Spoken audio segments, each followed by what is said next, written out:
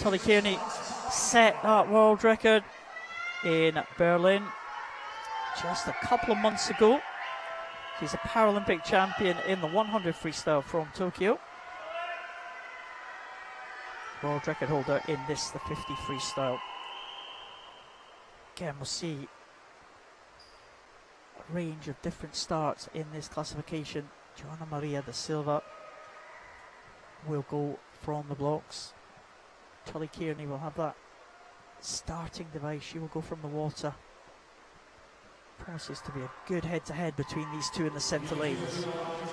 Da Silva of Brazil in lane 4 will be looking to make the most of her start, because she'll know that Tully Kearney of Great Britain in lane 5 has got strength as she goes into the closing stages of this race, and we can already see the white cap of the world record holder hitting the front of the field. That high turnover for her, being chased by the yellow hat, but this is all about Tully Kearney.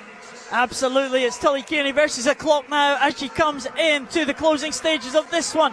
Let's have a close eye on that world record time. Tully Kearney is the world champion in a new world record time. What a swim from Tully Kearney. She has absolutely smashed that previous world record, 34.07. Big smile from Tully Kearney, and she takes the gold and the world title ahead of Joanna Maria da Silva and Monica Boggioni in the bronze medal position. What a swim from Tully Kearney.